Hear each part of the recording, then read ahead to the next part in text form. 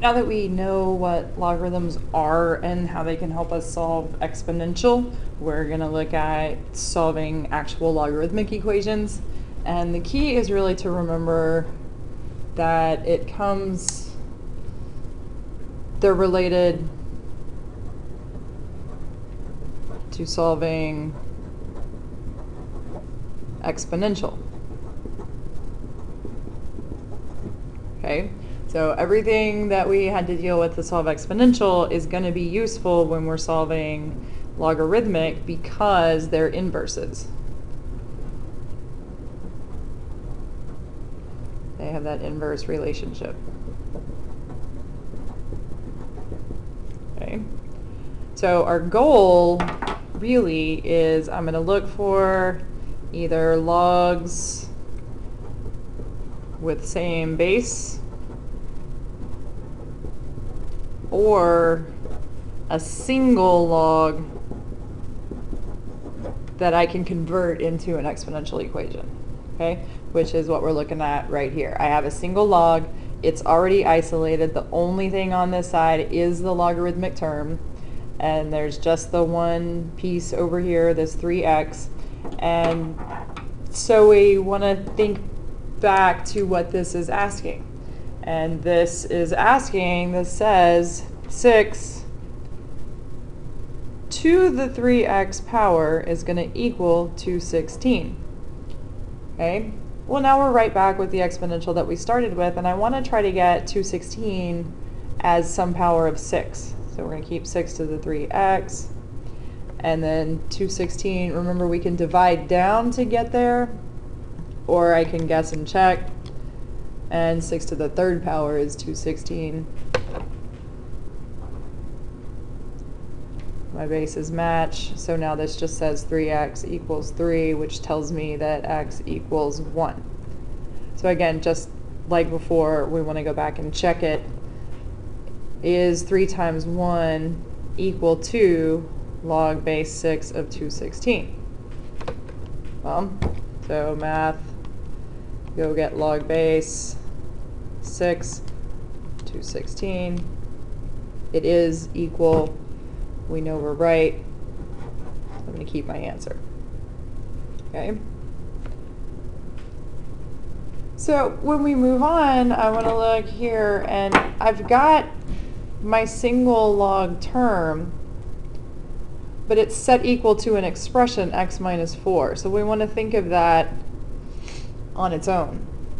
Okay, this whole side is the power we're raising 3 to. This is 3 to the x minus 4 equals 243. So again, I want to write 243 as some power of 3. 3 to the x minus 4 equal to 3 to some power. Got your chart, or we're going to kind of guess and check. 3 to the 4th is 81, so 3 to the 5th. There's my 243. And at that point, this says 5 equals x minus 4. Add 4, and x equals 9. So we're going to go back and check, is 9 minus 4 equal to log base 3 of 243? 9 minus 4 is 5. And remember from our work with logs the other day, 3 to what power equals 243? 3 to the 5th, that's what we had here. We're good. X equals 9. Okay. One more where the solving comes a little later. Single logarithmic term. There's nothing outside that needs to be moved, nothing that needs to be rearranged. I just have the one logarithm set equal to 5. Well, that's nice because this says 4 to the 5th equals 4x minus 20. So I just need to calculate 4 to the 5th. So I can do 4 times 4 times 4 times 4, right? But we're kind of past that. 4 to the 5th, 1024. Equals 4x minus 20.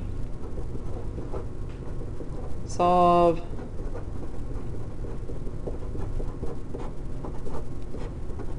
Okay, and 1044 divided by 4 is 261. X equals 261. Okay. Well, here I've got log terms on each side. And just like with exponential, I want to check and make sure that my bases match. And they already do. So just like with exponentials, my bases match, so I can ignore them and just focus on getting what's inside to work. 3 minus x equals 5x minus 15. Let's put the 1 back in there so we don't forget about it. Plus 1x, 3 equals 6x minus 15. 6x equals 18. X equals 3.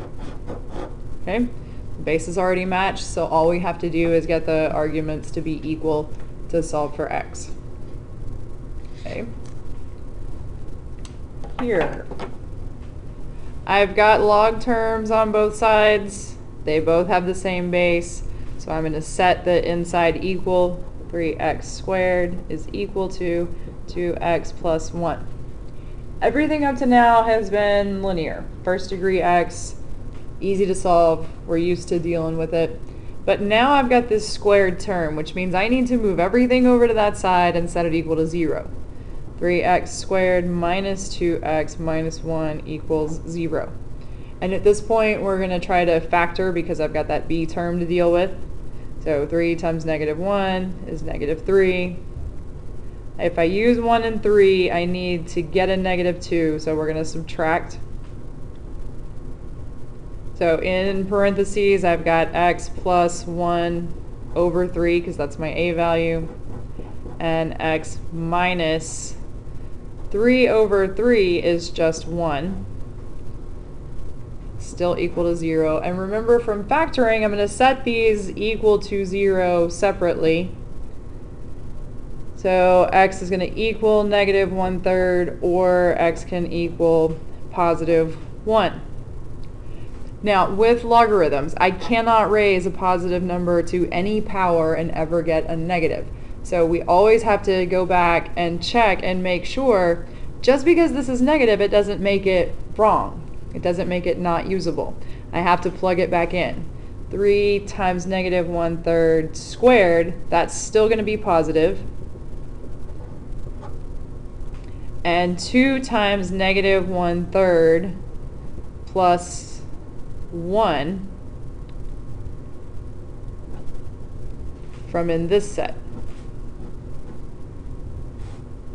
If I do negative 2/3 plus 1, I'm still going to get a positive answer.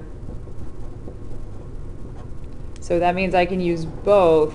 X can be either negative 1/3 or x can equal 1. Okay. Now, for the most part, we're concerned with this kind of solving today. Okay, this is what we're going to have to worry about. But we do need to kind of refresh factoring for you guys that are going into pre-cal, because this is coming on later assignments.